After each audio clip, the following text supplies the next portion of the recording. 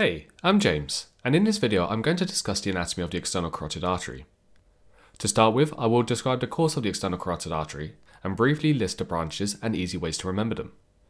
This part of the video will be good for those who are wanting a brief introduction to the anatomy or just after some revision content. For those wanting some extra detail, I will go through each branch to get a better idea of course and territory later on in the video. Subscribe to Geeky Medics to be the first to know when we release new videos. Before getting to the anatomy of the external carotid artery, we must first consider the common carotid artery.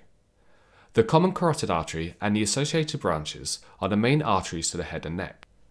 If you have studied the vasculature of the thorax, you will know that the origin of the common carotid artery differs on the left and right side.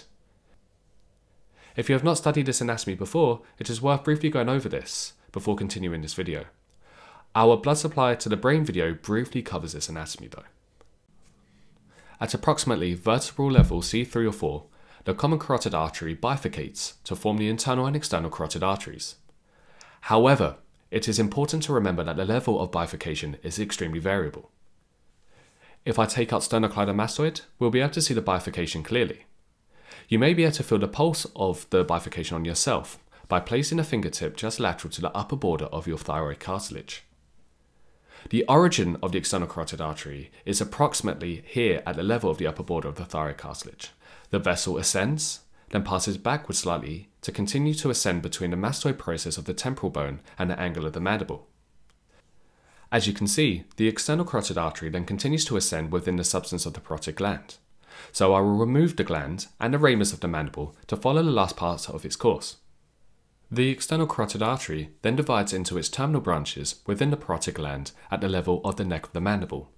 So the best tip I can think of when it comes to distinguishing the external carotid artery from the internal carotid artery is to look for the associated branches within the neck.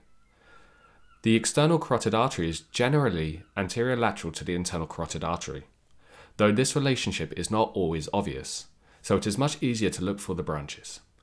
And with that being said, let's go through them quickly.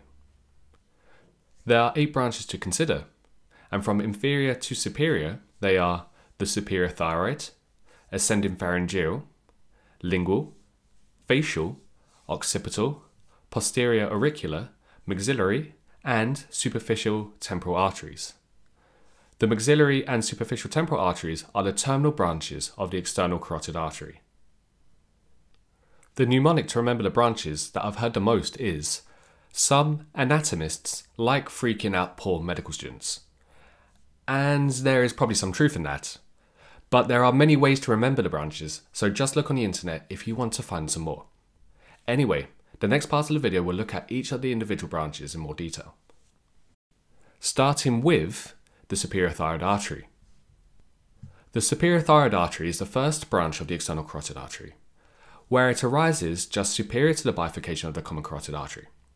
As the name suggests, the artery will eventually supply the thyroid gland.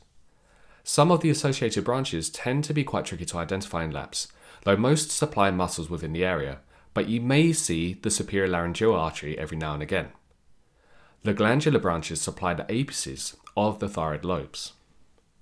The inferior thyroid artery arises from the thyrocervical trunk, which is a branch of the subclavian artery, which you may have covered when you looked at the upper limb or the thorax. The next branch is the ascending pharyngeal artery. It arises from the medial surface of the external carotid artery and ascends to the base of the cranium. This artery is very tricky to see and may not be discussed as much in anatomy labs. I will change the model view so that we can see the path of the vessel and the associated branches. The ascending pharyngeal artery and the associated vessels supply muscles of the pharynx, the tympanic cavity, and the meninges. The lingual artery is next on the list, and you may have already guessed that this artery primarily supplies the tongue. However, it is also important to mention that the associated branches supply the floor of the mouth as well. This artery more often than not arises directly from the external carotid artery, but can also arise with the facial artery. I see this latter relationship quite often in the prosections I use in my teaching sessions, so it may be worth remembering this variation.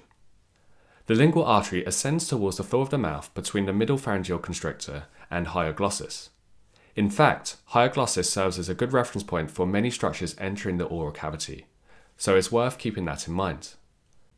The branches of the lingual artery are not often seen in the lab and are difficult to appreciate on the model at the moment, so I will switch to branches mode again. This is the dorsal lingual artery that supplies the posterior parts of the tongue and closely related structures such as the palatoglossal arch.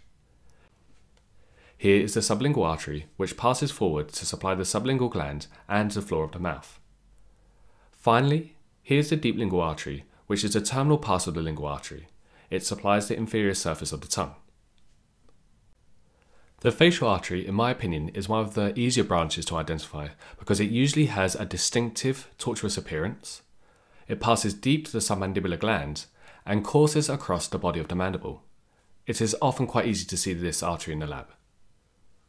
Before it passes deep to the submandibular gland, the ascending palatine and tonsillar arteries arise, the latter of which is the primary blood supply to the palatine tonsils. Here is the submental artery and the glandular branches pass into the submandibular gland. Some key branches of the facial artery on the face include the inferior labial, superior labial, and the angular arteries. The occipital artery passes backwards, then pierces sternocleidomastoid to eventually reach the skin over the occiput.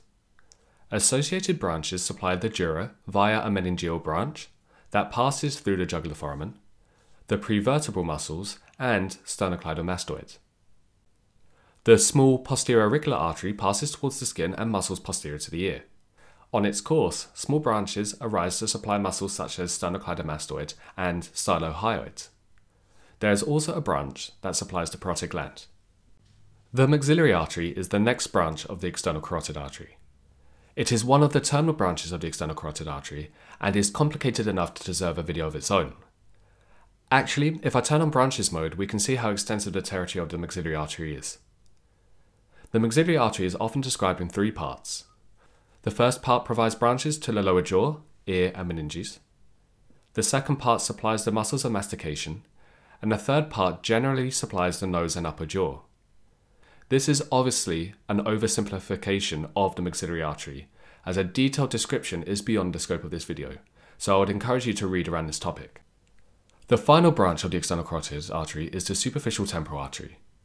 It first arises deep to the parotid gland, but becomes superficial as it passes over the zygomatic process of the temporal bone. This artery then divides into branches that spread over the muscles, fascia, and skin associated with the temporal fossa. A branch that is commonly present in labs is the transverse facial artery that passes deep to the parotid gland towards the nasal and buccolabial muscle groups. So that's me.